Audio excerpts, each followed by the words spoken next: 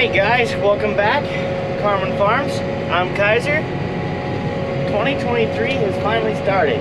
We got in the field. It starts off with spraying. All the fun stuff.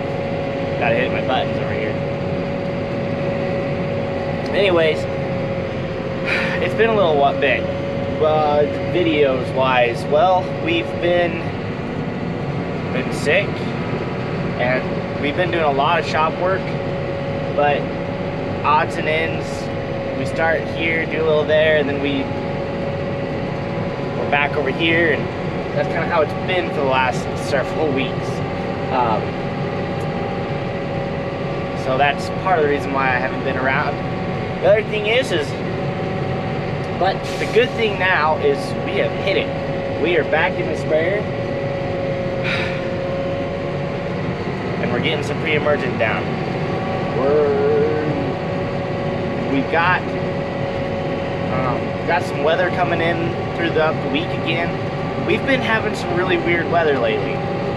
We've been having these, and this is March, but we had this 65, 70 degree day, beautiful day, and then the next day we have a 25 degree day with snow or little chance of rain. We've been getting very little moisture, but it's better than nothing. So we keep hoping we're going to keep getting more. But we kind of come to the conclusion that we just need to start on when we can go ahead and go before we get into a problem. So kind of what we're spraying today is we're just spraying pre-emergent chemicals basically. And all that is chemicals that will keep a weed from growing. They don't necessarily kill a weed when it's up, but they can prevent the weed from ever coming up in the first place. So what we have found, and a lot of farmers, is if you never let the weed come up, you're much further ahead of the game than if you let the weed come up. Because once a weed comes up, you may be able to kill it or you may not. A lot of these weeds are getting very hard to kill, and so the more we can suppress them and ever keep them from trying to germinate and start, the better off we are. So that's basically what we're doing. And right now the chemical that I'm putting down, I'm putting a couple different chemicals, but one in particular chemical won't, how should I say, I have a time limit of how long I have to have it put down before we plant into it, because what I'm spraying is everything that we're planning on putting to a spring crop, whether it's milo or corn.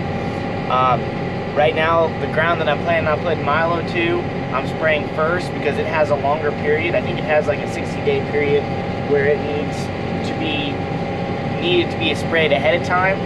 There might be a little grace in there, but the better off, the longer period I have, the better. Just to make sure we don't injure our crops. Same with corn. Corn has like a 30-day period.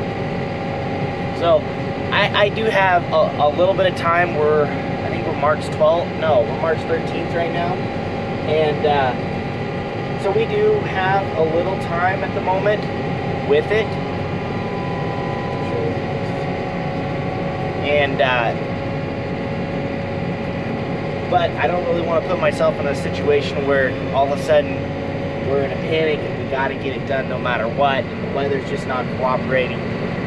Right now, with the way this weather has been, I'm not participating it to cooperate anytime soon. So we're just trying to get when we can. Like right now, today, I think it was finally 3 o'clock. It finally warmed up to about 38, 40 degrees temperature-wise, and the wind has calmed down enough that I can actually do something, which basically means I'll get 2 loads out today, which would equivalent to about 130 acres is what I'll be able to do, hopefully. But that's that's what we're doing and we're trying to do. I know the sprayer is not the most entertaining thing to watch, especially when you look out across it all and you don't even see that I'm killing any weeds, because there is no weeds. That's good. That's what we're going to keep doing. One thing on the upside with the sprayer though is we did get a different GPS system in here. It's also an Outback. It's actually GPS system out of one of our Challenger tractors because, well, it's being sold. So the farm's going through a few different transitions, selling some equipment. I guess that's how it works. But so we took that GPS and put it into here, and that has made this sprayer just that much better, because the old spray system in here, controlling everything, and the guidance was not always working correctly. It would shut off, it wouldn't spray,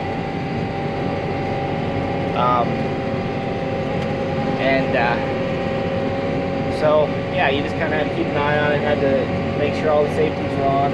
Not a big deal, but this one works a lot better, even to the point that it turns itself. If you guys have been noticing, we've been going back and forth, and I haven't actually touched the steering wheel at all. I just tap a button and it turns. That is nice. Probably think I'm lazy, but you know, I'm enjoying it. So, but yeah, 2023 has begun. We have a lot of spraying. We got to get the wheat top dressed. There's some chemical put down for it here soon. Finish getting all the chemical down for spring crops. After all that, we'll probably move into, we got a couple circles yet to fertilize. We'll strip till, and also basically be getting planters ready to go. So we'll be seeing a little bit of that to come.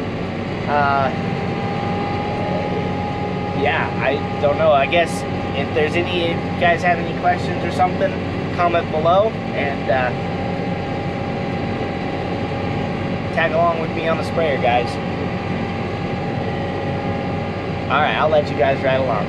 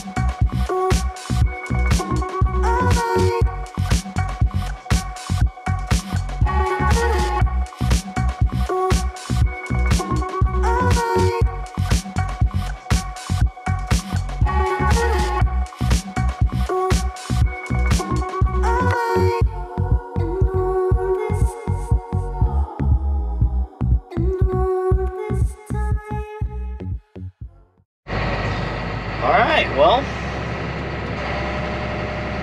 I think we're done.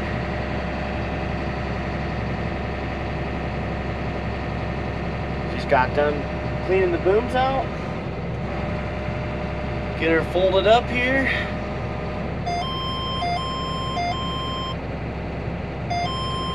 Headed back into town and put it all away. Then we'll see what morning brings. Tomorrow's supposed to be one of those, I think it's supposed to be 58, almost 60 degrees. We actually got to have a couple days again. It's going to be fairly warm. But also looks like it's supposed to be very windy. So, yeah.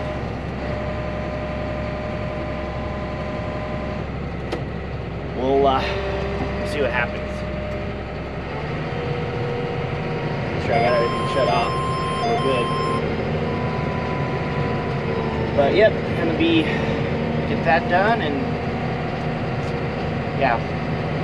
Anyways, yeah. So we'll see. If it's not windy, we'll get a little more spraying done. If it is windy, this will probably be the end of the video. I don't know. We'll find out. I guess. We'll catch you later anyways.